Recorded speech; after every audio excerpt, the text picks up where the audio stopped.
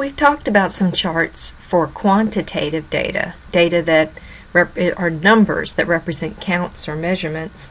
The Pareto chart is a chart we can use when we have qualitative data or categorical data. Just another name for qualitative is just another name here for categorical data.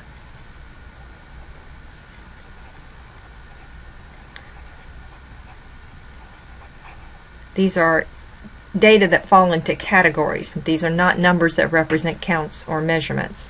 And the Pareto chart's based on the Pareto principle, which states that 80% of the problems come from 20% of the causes. So it's useful for an organization or a company to determine what those 20% of those causes are. What are these? Let's identify those, because if we can make changes and fix these, we've fixed 80% of our problem.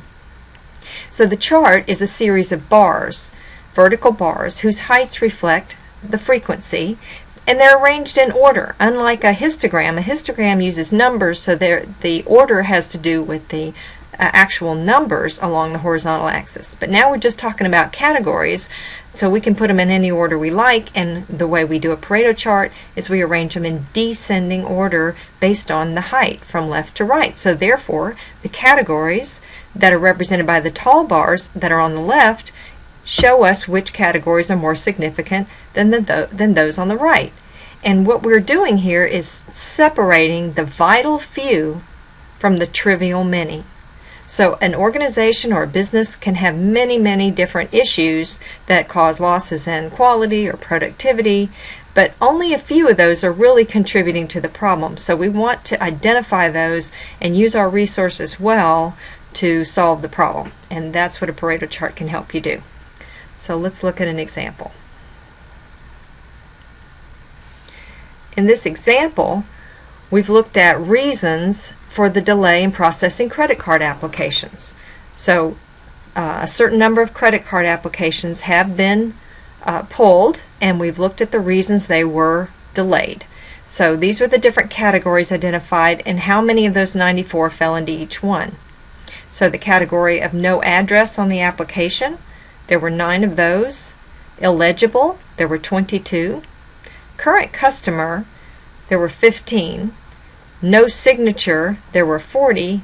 And then they had this catch-all category where 8 fell. And that current customer would be perhaps someone who was applying not realizing they had already applied before, or maybe they were trying to make a change but not doing it the proper way, using a new application rather than some other application. But it was delayed because that was confusing to the system. Okay, so what we want to do first is reorder the data with the highest frequency category first to the lowest frequency category. So let's do that. So our highest frequency category was no signature.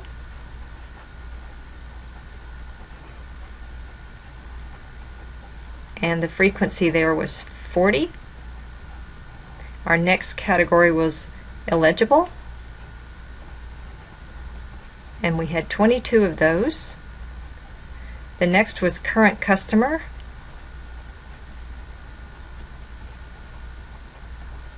15 of those. Then no address, and there were 9, and then that catch-all other category, and we had 8 of those, and that was our 94 applications. So what we want to do for our Pareto chart is determine the relative frequency of each one of these.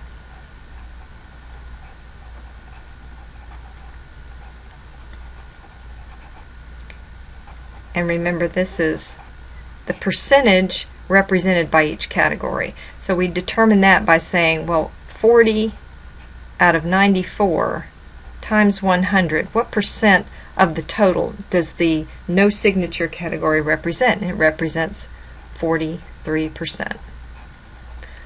And then 22 out of the total of 94, what percentage is this? And that comes out to 23%. Of course, I'm rounding here. 15 out of 94 times 100, and that one came out to 16%. 9 out of 94 times 100, about 10%, and 8 out of 94 times 100. And that one about 8%. It was right on the border of 8 and 9, but I noticed that to get my 100% here, this one was right on the edge, and by rounding up I would have had 101%. It's not going to be exact because you'll probably do some rounding, but this one was the closest really to the lower value of 8%. So now we've got our 100%. And another thing I need here is the cumulative frequency.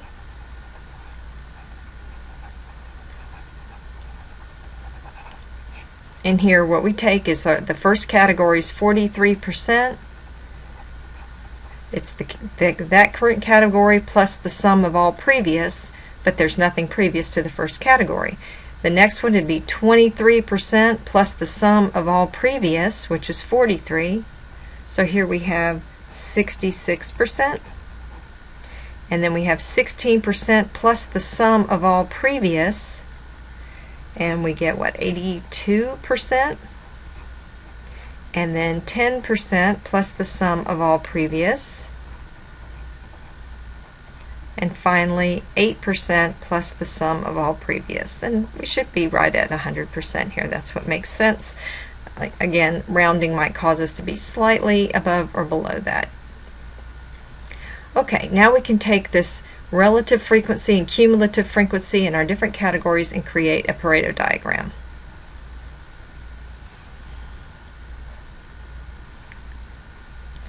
So we'll need a vertical axis, and it needs to reach 100. So let's see where that would be. Say this is 100, 90, 80, 70, 60, 50, 40, 30, so I have to extend a little more, 20,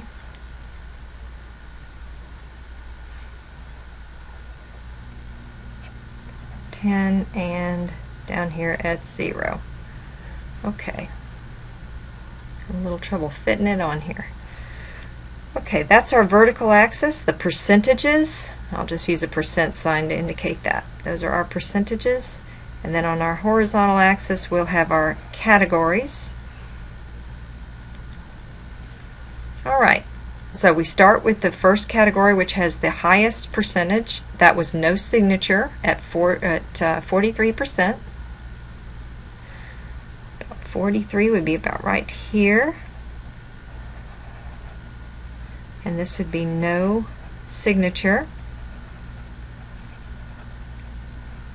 Okay, our next category was 23% illegible.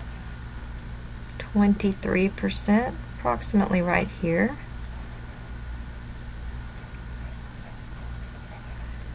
And these bars should be the same width. I mean, I'm just eyeballing this, but that's what they should represent, and they do touch. Current customer was 16%.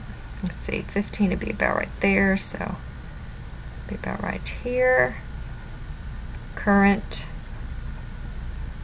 customer. Okay, our fourth category was no address, and that was 10%. No address. And finally, other was 8%.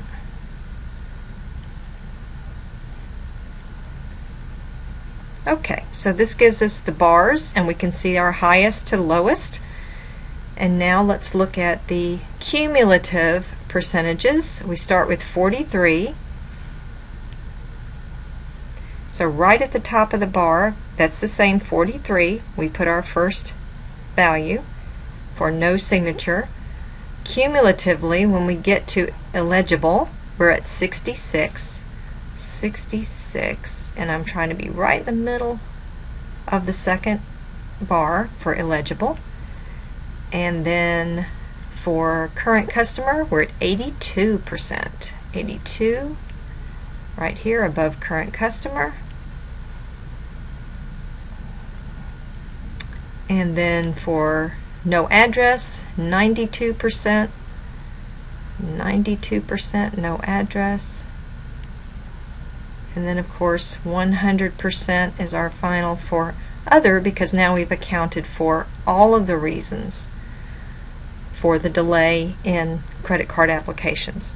So now we connect these dots and we have a line graph